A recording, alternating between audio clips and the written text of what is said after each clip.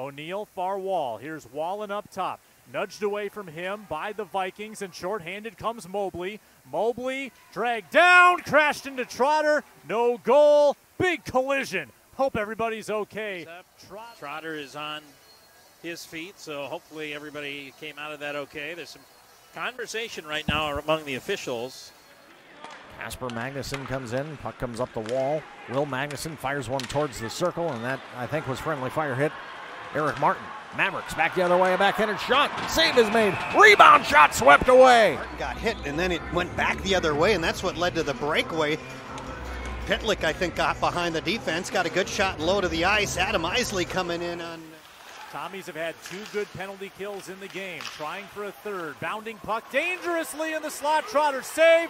Rebound wide. And the Vikings unable to score.